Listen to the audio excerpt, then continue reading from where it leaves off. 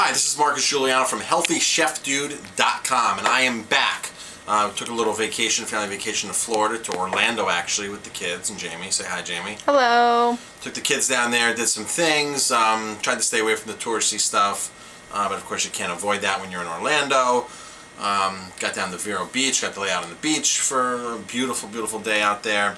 Back in New York, it's Friday. At the restaurant, I'm with Chris Rowley.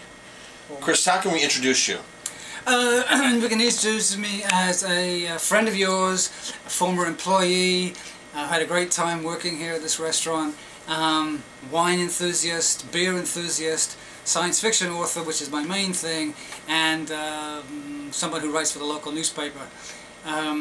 And who is actually collaborating with you. Because we're working on a big project. We're working on a project. Let's get moving on this big project. We've been working this project has been, every time we turn the corner, it's like more stuff we want to stick into this book. Well, it just keeps mounting and mounting and mounting, and it's like we gotta cut it down. We lose focus sometimes because there's so many things that are important to me as a chef, restaurateur, health nut, environmentalist, food activist, and for you as well. There's so many important things. We keep finding things that keep mounting and mounting and mounting that we just want to add. And I mean, we could really make a thick book here with everything we're compiling. Oh, easy. What we've got already. So we don't want to bore people. No. We want to engage people, have people take action in simple steps, enlighten people, educate people, and hopefully change what's happening in the food world, especially in restaurants. Because I've seen it happen. I've seen the horror stories. I was in Orlando. I see the crap that they serve, and they walk into some of these restaurants and they paint pictures of farms and pictures of this, pictures of that. That's not what's happening. It's just not what's happening. It's totally misleading. It's like the chef from these big restaurants is walking out and picking from the local farm. No, it goes through a distributor truck. They buy the cheapest product. There are some really good restaurants out there. There are some chefs who are doing the right thing. But when you walk into a chain buffet and they have pictures of fresh tomatoes and how they buy this, they're not doing that. They can't. They're too big. It's very, very hard. And really, walk up to the salad bars or whatever and you just see all this junk and crap and waxed tomatoes. I can go on and on and on. Yeah, me too. But you came to me with something very interesting. You sent me an email. You came to the restaurant tonight to have cask beer night, so you came in for a pint of real ale. Oh, yeah. And you came to me with some very important information that you've been doing, because you do constant research, I do constant research. What is this latest thing you found about our evolution in cooked food? What I discovered is, well, I'm just reading up on Richard Wrangham, who is a paleoanthropologist at Harvard University, and who had a very interesting book out about a decade ago called Demonic Males, which explored sexual dimorphism in human evolution, why men and women are sort of different in physical sense.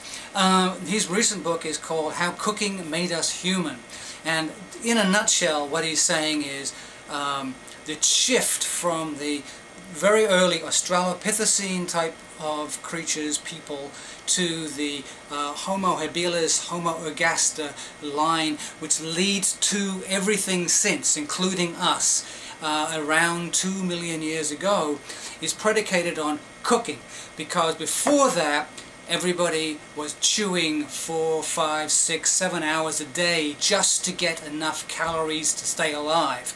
And chimpanzees spend about 5 to 6 hours a day apparently just chewing. Now, you're not going to get very far in conquering the world if you're chewing for 5 to 6 hours a day. But if you take a yam, now just consider how long it would take us to chew a yam, a sweet potato. It would take hours. They're hard, If that's the sort of food that you've got available, how do you access it easily? You cook it, you can eat it in 5 minutes. And immediately you get a huge boost of calories and energy and all the rest of it. Now, the thing that Wrangham is making, which is upturning the apple cart, is up to now in that zone of the paleoanthropology and the change from Australopithecine to human, there's always been the thought that it was always done with lots and lots of meat. This is not true. It now appears it was done with lots and lots of cooked vegetable food and a little bit of meat. There was meat. We know that from lots of other sources. But it wasn't... These creatures were, 3.5 feet tall. Our ancestors. At this point, 2.3 million years ago, they are 3.5 feet tall, and their arms are longer, they come down to their knees, their legs are short. They're not running across the landscape with spears in their hand. You know, what they're doing is mapping out all the food sources for them in their zone and finding everything they can possibly eat. What would be the more obvious source of food for them?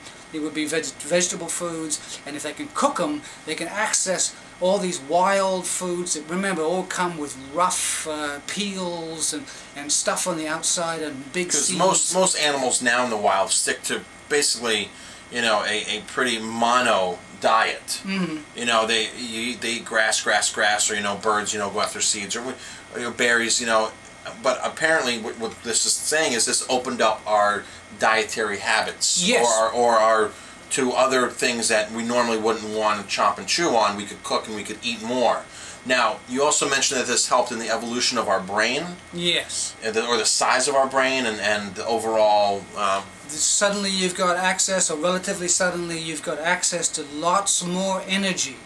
You're cooking a yam, you can cook several yams. You can eat more food in an hour than if you're eating just raw yams and raw, tough, native, wild vegetation type food.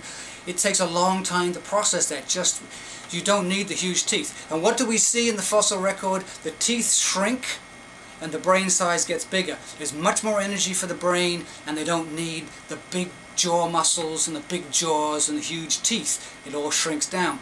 And at the same time... I don't know if our big brains have gotten us any further. This is still up in the air, and I think most people can say, well, it hasn't gotten us any further.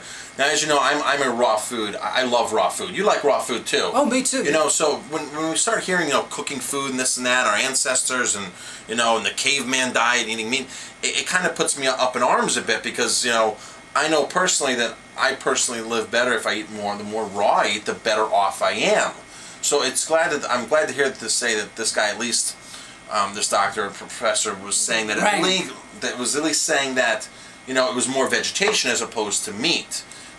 It's a combination. It's omnivorous. We're eating everything. We got to remember, and everybody needs to think about this, before this happened, you've got millions of years of our digestive system being adjusted to eating nothing pretty much except vegetarian food. So body structure was different. Everything was different. Bigger guts, yeah. bigger intestines. But all our organs were evolved for that. That's the basis. So today, well, we don't need to chew raw food for 5 hours. We have blenders, we have dehydrators, we have all sorts of ways of taking high quality raw food and making it accessible. This is a good point, because being a raw foodist or liking raw food, I'm not 100% raw food. Sometimes not even 50%. I do as much as I can when I can. When I'm away, it's hard, but we still go get the wheatgrass shots in the morning. We still do a lot of fresh fruits and veggies when we're away. You know, raw almonds. We do all that. But now the blenders and the dehydrators allows us to go back and take 2 pounds of spinach. Right. What would take hours and hours to chew, just right into the blender, crack open the coconut, throw the nuts in, throw the goji berries and the raw cacao, which you know is hard to eat to begin with, and whatever vegetation you put in there, just blast it away and then drink all that. Yep. So I guess today's modern tools can help us go back to that, sort of help us go back really and take more of this raw vegetation in without having to cook. And I agree that cooking food, you know, is really easier for everybody, as far as a lifestyle, as far as consuming food, you know, because people don't want to go up to a salad bar and just graze all, you know, for hours. Most people don't want to do that. But getting back to these dehydrators and blenders and food processors, you can really condense all that food and start that digestion process. Oh yeah, I mean, here's the thing. I mean, raw foodists don't eat raw sweet potato. No. Or potato. No. No, I take sweet potatoes, slice them very thin, put some Cajun powder on them, a little bit of sea salt, and pop those in the dehydrator, and it's wonderful. Yeah, that's perfect. That would work. Yeah. But you go back to East Africa 2,300,000 years ago, thereabouts. You know, that period, 2 million years ago. You know, they didn't have the choices. They were eating raw. They had to eat what was in season, what they could find. And a large part of the increase in brain size was keeping in the brain over a big area you know, where everything was, and you know how they could get to those berries, those tubers, these plants, whatever. What's our time, Jay? You are almost at 10. Almost at 10, so we have to wrap it up at 10 Okay, because sure. our YouTube limitations. Yeah. When they invite us to be director, we'll But probably I mean, do a half an hour. But the main point here is let's sum it up in the next 10-15 seconds. And you know, it's basically about our ancestors and how the evolution of cooking had actually happened, and you know, what the effects came on our brain and everything. Not saying it's all for the best.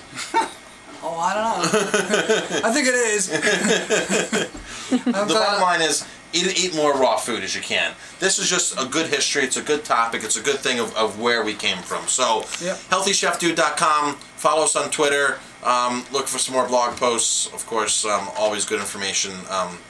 You are what you eat. Yep.